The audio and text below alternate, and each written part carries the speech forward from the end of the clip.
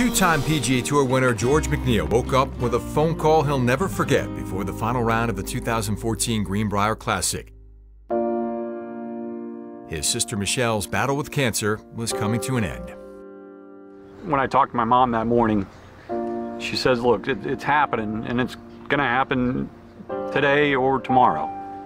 The whole time I was playing, I was, I was thinking about her. No doubt playing today with tremendous emotion and a heavy heart, playing for someone other than himself. Whoa, yes, hello. 7 under par for the day. Just hours after learning his sister Michelle's time was being cut short, McNeill shot a career-best 61. There you go, right in the middle, didn't move. Absolutely perfect. Everything I did that day, it's whether I had a par putt or a birdie putt or something, it just seemed to happen and seemed to work out.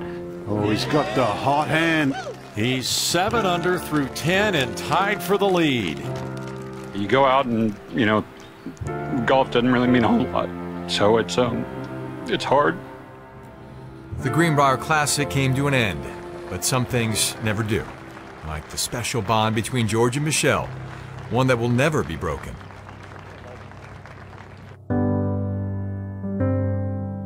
She was a fun person. She was a very giving, just a wonderful person to be around. You don't ever forget. Time helps, but I'll never forget. She was my sister. Well, your mom still insists that you had some help that day.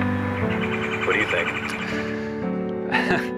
There's only one person that knows that, so I believe it, and someday I'll find out.